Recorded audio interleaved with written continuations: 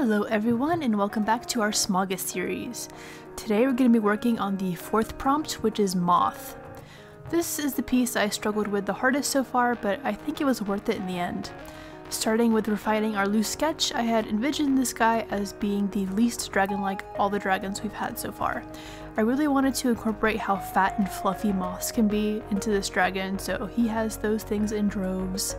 Really, the only distinctly dragonish features I gave him were his face and feet and some scales here and there. So this guy is based off a princely tiger moth, which are mainly black with a lot of pretty color shifts on their wings. He ended up looking a lot more like a butterfly than a moth in the end, but that's okay. I tried. I ended up going a little overboard with the colors in his wings, and that's kind of what threw it, but hey, the intention to make a chubby moth boy was there, and that's all that matters.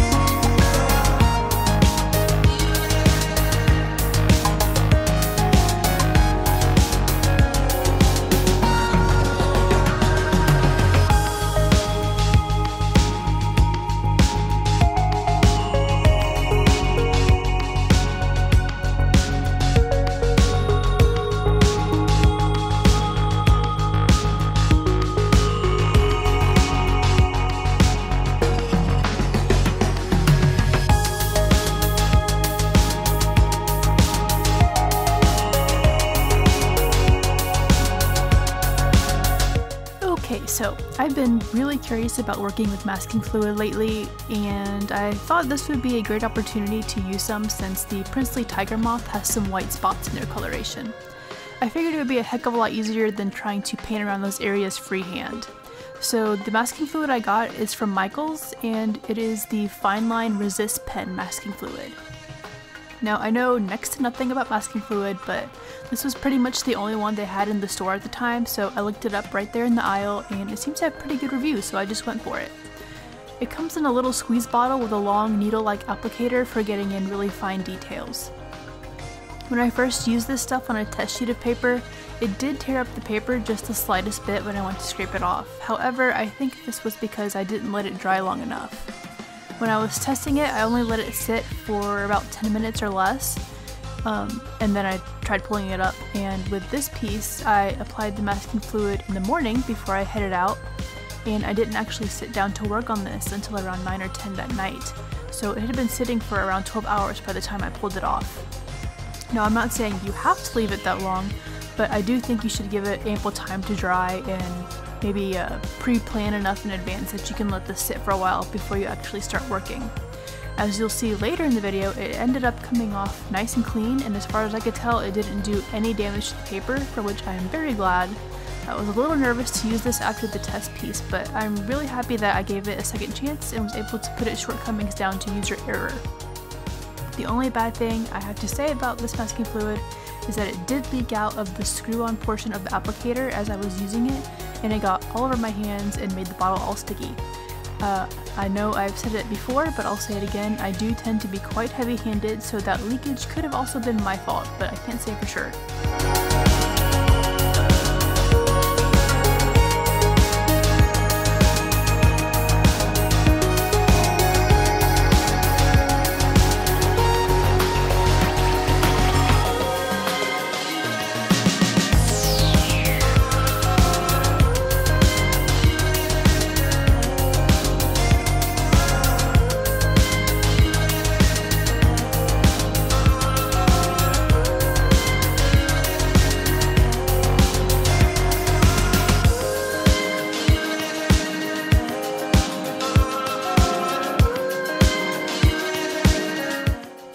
say this is where my struggles really began, but honestly I was struggling right from the moment I started to put the black paint down on this piece. I think this was the first time I've used the black Winsor & Newton tube watercolor on its own, so I was not prepared for how blotchy it was gonna look going down. So I tried to save it as much as I could, but I think the black part of this guy's fur probably would have gone down much more smoothly if I had used wood on wet. So as for the rest of the colors, I was very quickly overwhelmed by the sheer number of colors I was having to work with here. I think after the hummingbird piece I got a little too comfortable and ended up biting off more than I could chew. So blending the colors was a nerve-wracking experience because I had to work really fast, and also the colors weren't going down as saturated as I hoped they would. So as a result, I kept having to use way more water than I should have, and kept trying different shades of paint to see if it would give me the saturation I wanted. So people talk a lot about painting having an ugly stage, but as far as my own work, up to this point I've never had an ugly stage quite this bad, and I can see why a lot of people tend to get intimidated by it. Like, I was so ready to scrap this piece at this point. Even after I pushed through it and finished it, I was still so salty toward this piece for giving me so much grief. I was just like, I hate it, I'm not even sure I want to post it. And it actually wasn't until I looked at it again in the next day or two that I was like, actually, I really like how this turned out. So pro tip, if you're really hating something you've turned out, just take a little break and come back to it later and see if you've forgotten why you hated it. That works for me more often than I like to admit. I was so afraid I'd wasted a bunch of time and materials doing this piece, but it turns out that my struggling was not for nothing, and all I needed was to come at it with fresh eyes.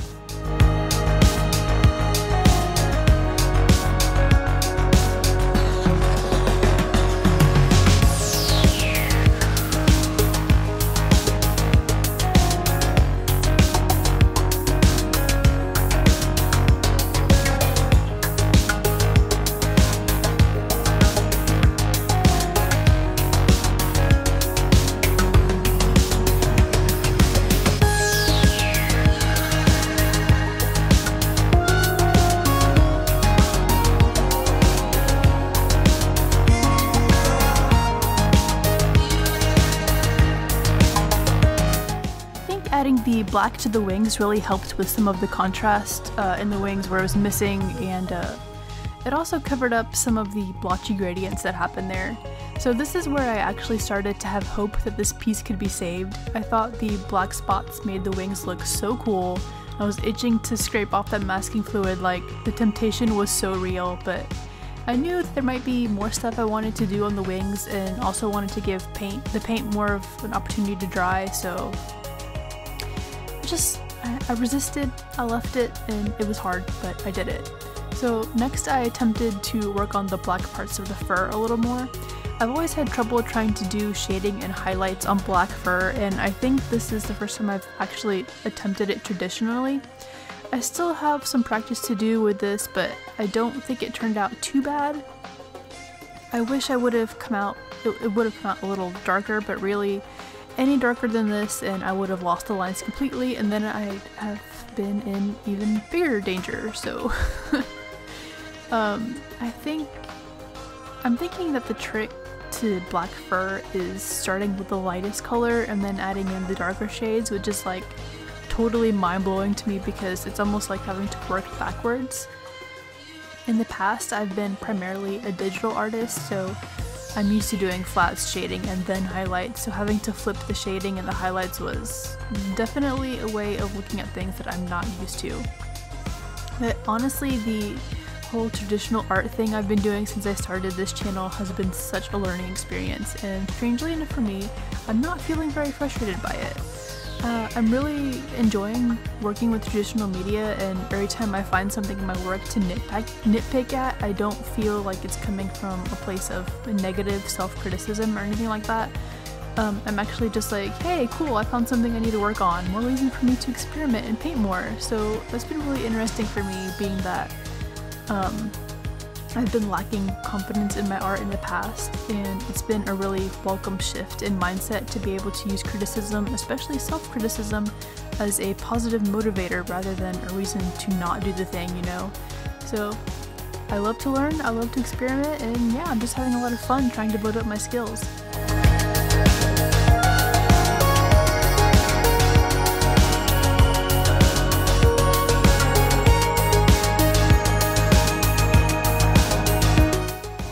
working on the fur, I felt like I needed a break from working on the dragon himself because I wasn't sure what more to do with it, but I knew it needed something. So while I thought about that, I worked on the background a little. I had a lot of paint left over, not only from this piece but also from the past few pieces I've done. So since I didn't really have a color scheme in mind for the background, I opted just to try and use up some of those leftover colors. The flowers in the back ended up overtaking the dragon a bit because they were so saturated, but I think I managed to fix some of this when I went in with the colored pencils. The pencils were especially effective on the wings as far as pumping up that saturation I didn't manage to get with watercolors.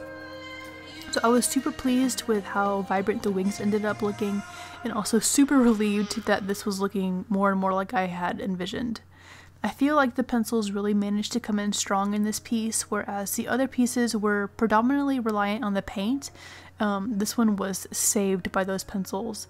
This is another thing I'm really loving about watercolor, is the ability to go over it with so many other tools. It's just so pleasant to work with in that aspect because it gives a lot of room for experimentation.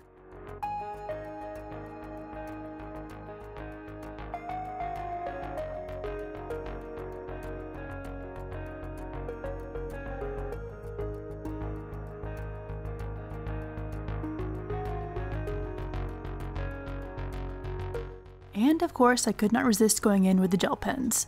The set I have has a bright, almost pastel yellow that I've been finding works really well for highlights. The ink sits on top of everything rather than blending with it, so that's been really helpful as far as getting things to pop. To keep with the glittery / metallic theme I have going on in the SMAUGUST pieces, I used a glittery blue gel pen to do some of the lining here. I think it worked best on the wings and gave them this nice magical sparkle.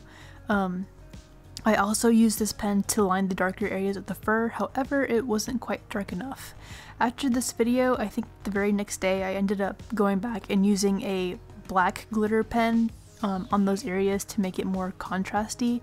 I'll have a picture at the end of this video showing what that turned out like since I didn't get it on camera, but I think it helped a lot and was the finishing touch that made me really like this piece.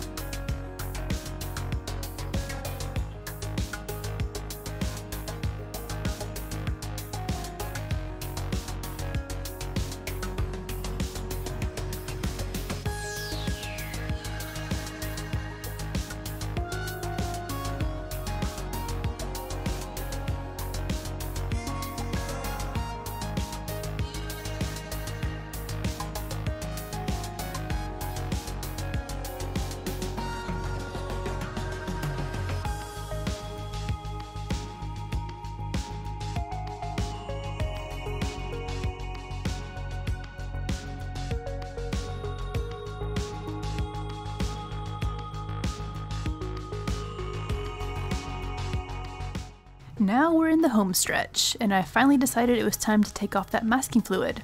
It was super easy to peel off. I was able to do it with just my fingers and I didn't have any issues with it.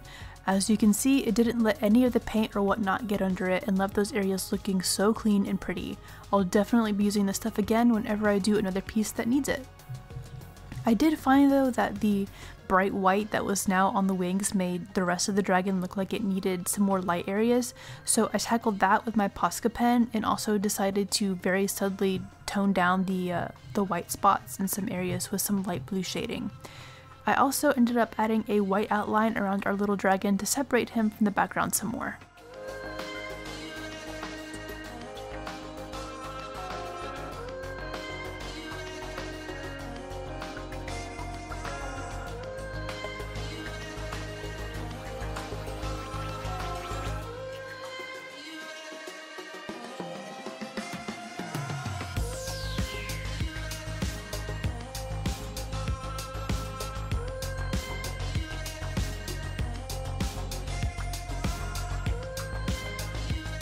And that's it! I hope you guys enjoyed it. This piece was definitely a challenge and I learned a lot from it. If you enjoyed coming along on this process with me, don't forget to like the video and leave a comment and subscribe if you haven't already. See you all next time!